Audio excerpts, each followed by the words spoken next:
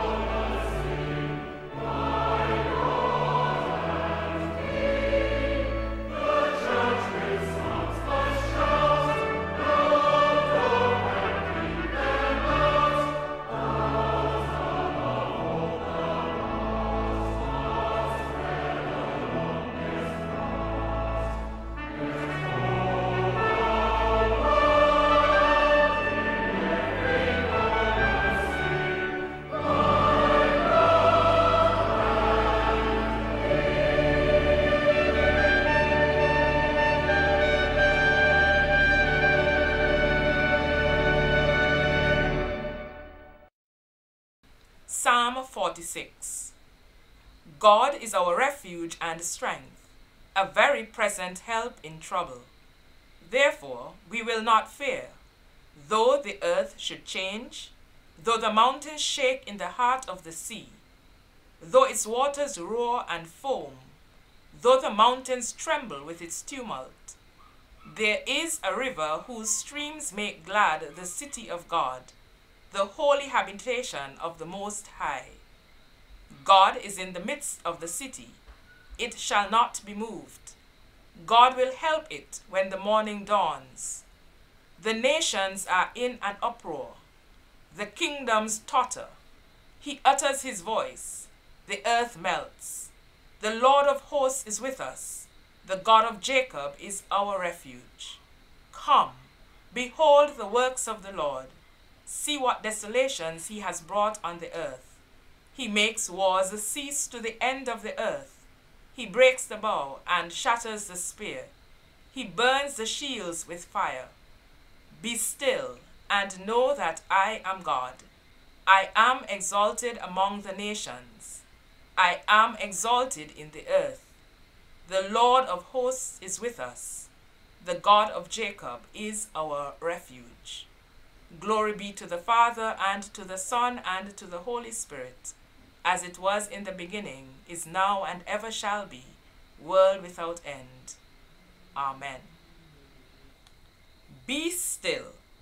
I am certain there is not one of us who has not heard these words spoken to us in different ways from different persons, from our childhood to adulthood. Be quiet. Calm down. Sit still. Compose yourself. Relax. We have heard it in our local dialects to the Queen's English. It is a command normally given to restrict activity or to bring composure in the midst of some anxious moment. The ancient worldview was that the mountains were the structures that held up the sky and anchored the land over the deep waters. The psalmist describes the collapse of earth into chaotic destruction from flood waters, earthquake, the movement of mountains. The imagery is not far removed from our experiences, as most of us live or have loved ones who live in this region, in the shadow of a danger over which we have no control, in an area so often threatened by storms that invade our lands and spread chaos and disaster. Volcanic islands, the threat of earthquakes. The anxiety of the possibility of natural disasters for many is now further compounded by the present global health challenges and warring nations, and the resulting effects on every sector of our nations, trickling right into our homes. Our human tendencies are to fret or to become overly active in an effort to drown out the sounds of confusion or to seek solutions that would alleviate anxiety. The psalmist was prompted to speak these words as he commanded, "Be still and know that I am God." This he does as he reminds us that though all these symbols of permanency, our mountains, begin to move at the rise of flood waters, tremor of the earthquake, the violent eruption of the volcano, or the force of the hurricane winds, God is not moved. If God is not moved, then, as our refuge is in him, we shall not be moved either. The psalmist expresses a confidence in the presence and providence of God, which we would do well to embrace in our daily walk with God. This confidence in God as refuge, strength, and help increases when our ears are attuned to the command, "Be still." The Hebrew word for still, when translated in this context, means to cease striving, withdraw, sink down, to be weak, to let go, relax. Firstly, cease striving. Conflicts will ever surround us, and for some, there is a constant battle to survive. And oh, how some take it seriously, battling with others, battling with self, and even with God, experiencing emotional roller coasters in an effort to rise above the trials of life. Being still calls us to cease striving in our own strength and instead trusting God to be our help in a time of need. This suggests stopping the panicky activity, putting down our weapons of war with God, others, and self.